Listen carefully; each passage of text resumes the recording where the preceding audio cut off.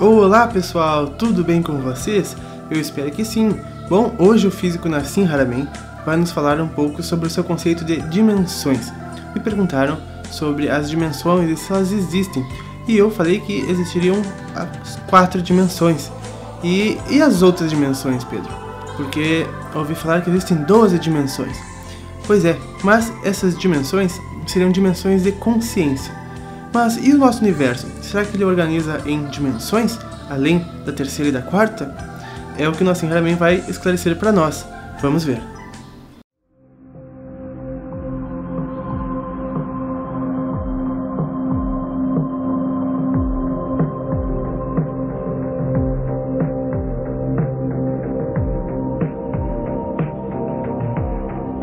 I just want to state that the concept of dimension that's in mathematics does not apply to the universe.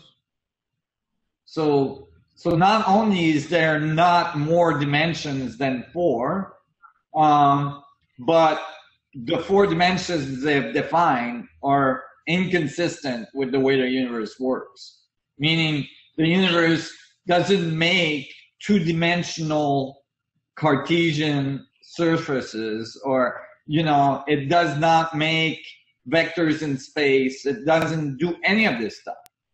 In fact, time is probably not fundamental to the structure of space. Time is a concept of man, right? Because without memory, there is no time, right? If you can't remember anything past the second that you're experiencing, you wouldn't have a concept of time. So if the universe has time, then it's just because it has memory in its space, meaning that information is embedded on the structure of space, so that there appears to be an evolution of information along what we call a timeline. But that's a concept in our head. That's not necessarily the way the universe experiences it. The universe experiences it as information in space, right? So that's one thing. So to me, dimensions are only scalar in nature, meaning, and I mean that in terms of scales, meaning that, like, so imagine this. Imagine you were talking about a worm or a bird, imagine that you experience the world as a particle, like a proton or an electron. Your world would look very specific. You would see the world from a very specific perspective. And if I took you as an electron, let's say, and grew you to a human being all of a sudden, you would probably think that you've changed dimensions. And I'm talking about the more, spiritual dimensions idea of another world. Like, you would think you've changed world, right? It would look completely different, right? Did you change world? No, you just changed scales. You're in the same world, right? But you just change scale. So, like, the perspective of a galaxy on its environment is way different than the perspective of a human being on Earth, for instance, right? But they're in the same world. They're in the same dimension.